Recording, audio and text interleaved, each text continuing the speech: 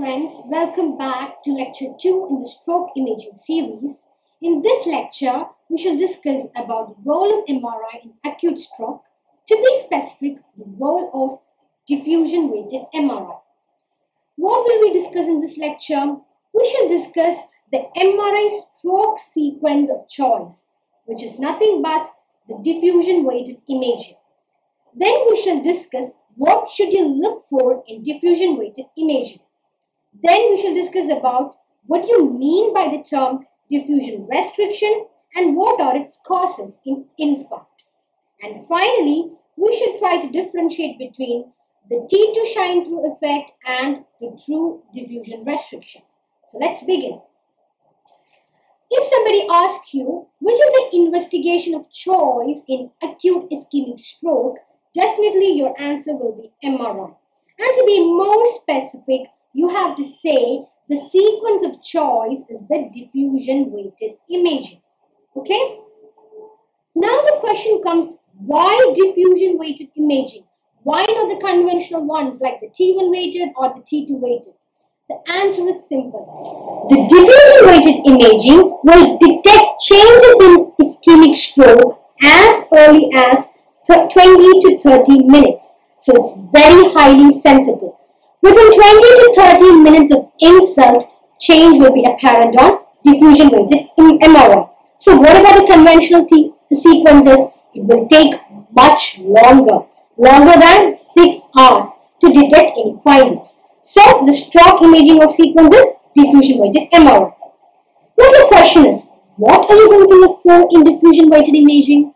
You're going to look for something known as the diffusion restriction.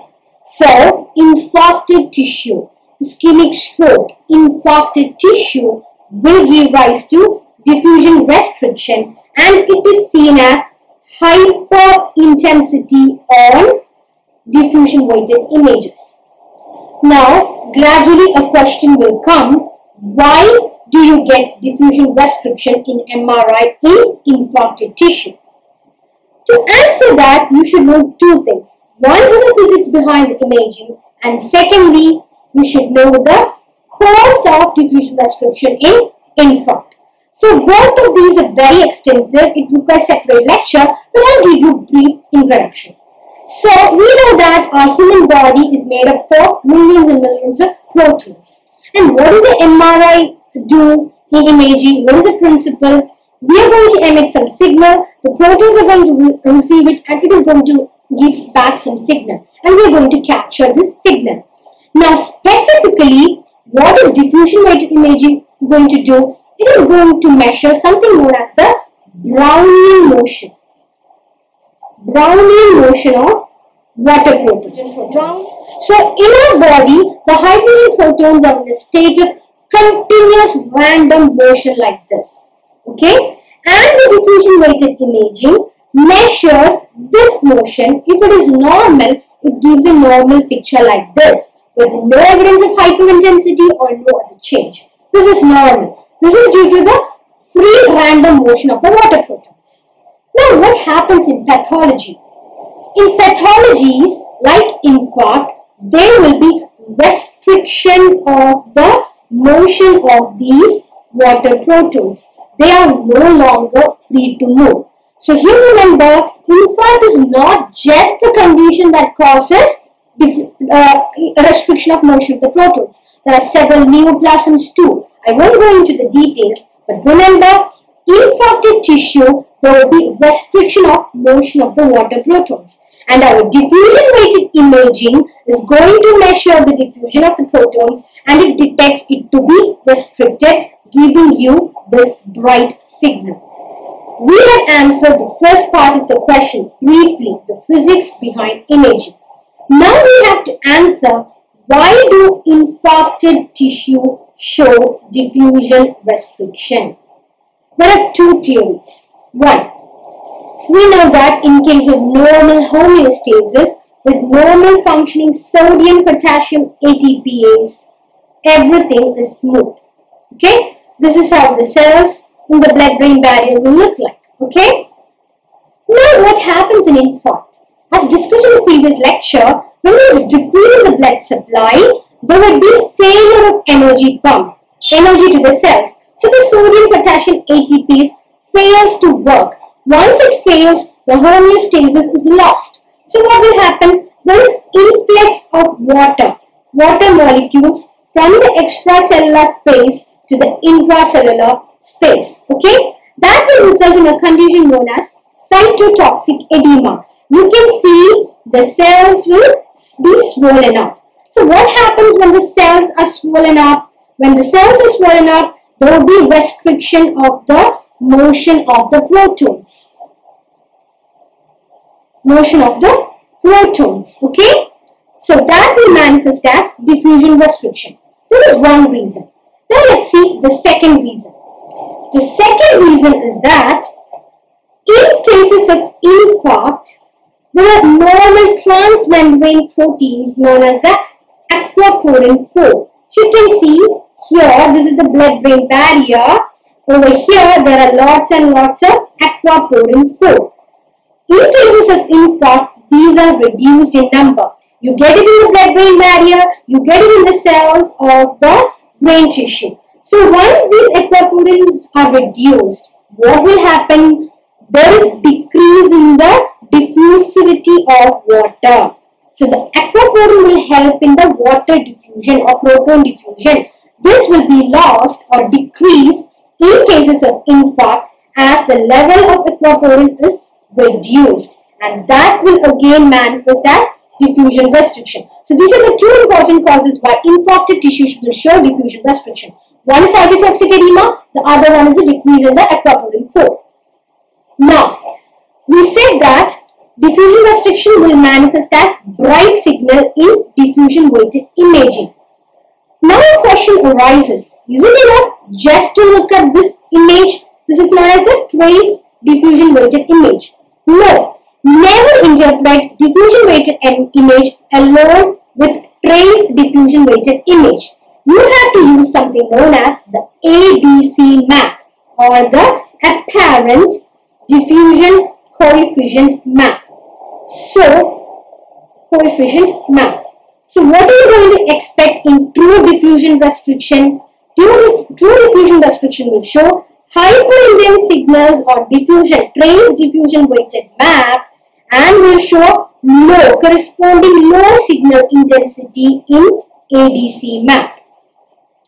Only if you get low signal intensity on ADC map along with hyperintensity on diffusion weighted imaging can you call it as true diffusion restriction. Now, if you look at this image, as I said, this is the trace diffusion image map, trace diffusion weighted image, and this is the ADC map. You have to remember that ADC map will purely reflect what? Purely reflect the diffusion of tissue. So what about the diffusion weighted image? It has got two properties. It has properties to reflect the diffusion of the water protons. At the same time, it has got some T2 effect. That is, diffusion weighted image is a complex imaging process where final result of image will show properties of both diffusion of the tissue as well as their T2 relaxation properties. For example, tissues which have long T2 relaxation time that will appear bright on T2 weighted images like fluid, CSF. They may show bright signals on diffusion weighted image because it has got inherent T2 effect.